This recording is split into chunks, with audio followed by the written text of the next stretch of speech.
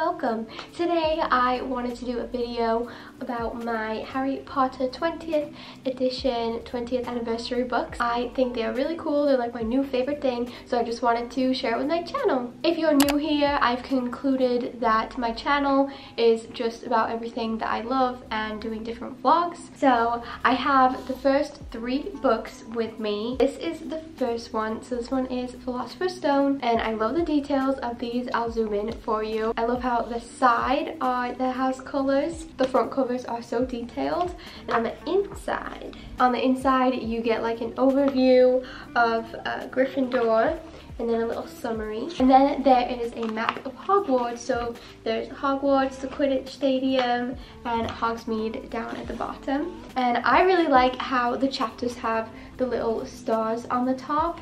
I know in the original books they have little pictures, but I really like how they do the stars at the top, and they're a lot smaller than the original books. I think I have one of them, but I was surprised when it came, and it was really lightweight, and I honestly thought the text inside was going to be tiny, but it's really not.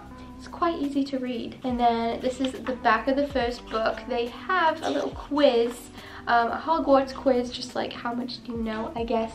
And then it just talks about the sorting. I'm not going to read any of it in case you want to buy the books yourself. I don't want to give it away because it is really fun to read. And then it says memorable Gryffindor students, and it talks about Harry, Ron, and Hermione, Dumbledore, and then they have the head of Gryffindor house, and then it has nearly headless Nick on the back. My Nanan so kindly gifted me these books, so I do have the first 3, and the other few are on my Christmas list for Father Christmas to get me.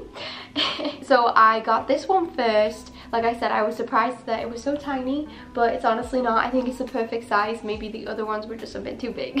So this is perfect, not that heavy. Obviously it's like the smallest one in the collection because they just get bigger and bigger. And the next one is the Chamber of Secrets, and this one I was so surprised when I got it because it's so different from the first one. The red is so nice, so it goes black, red, you know, with each book, but it looks like velvet in real life. Like it looks like it would be, it's so soft to touch. And I love how they did the gold, and they still have this on the side, and it's Chamber of Secrets, so they have the snake on the front, and it's just so pretty. I don't know, I love how they did the gold. I wish they did it with the first one, but there's the first 2. They all have the sparkles at the top, and then in the front it doesn't have as much. It just has a little bit about Gryffindor, and then it has the Hogwarts map. But at the back it has a picture of the Gryffindor common room, which is so nice. It's so detailed and fun to look at. And then it talks about the house elves in the back of this one, and that's really it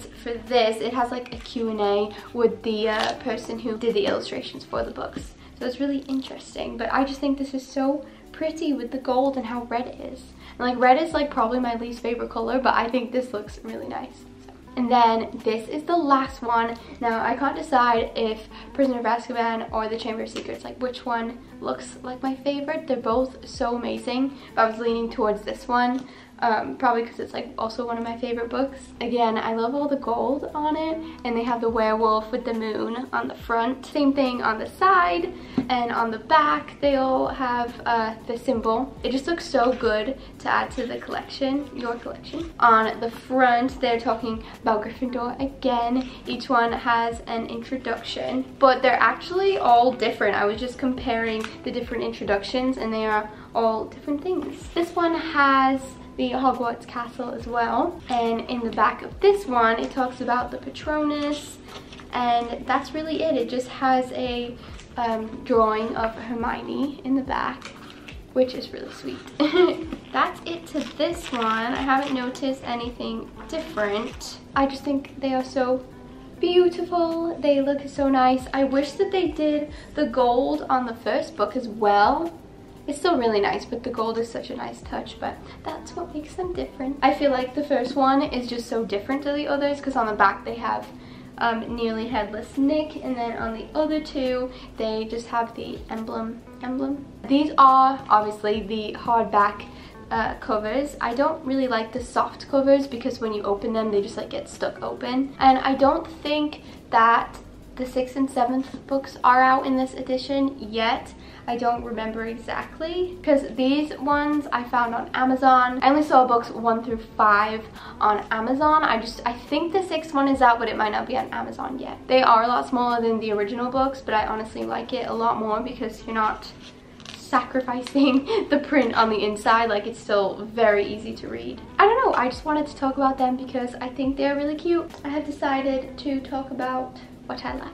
If you saw in my last video, we got a bookshelf to display all of our Harry Potter themed things. I was just testing it out to see if Navi would jump on it or leave it alone, so we didn't decorate it yet, but we're definitely going to do that within the next few days, so I'll probably make a video on that and our small collection.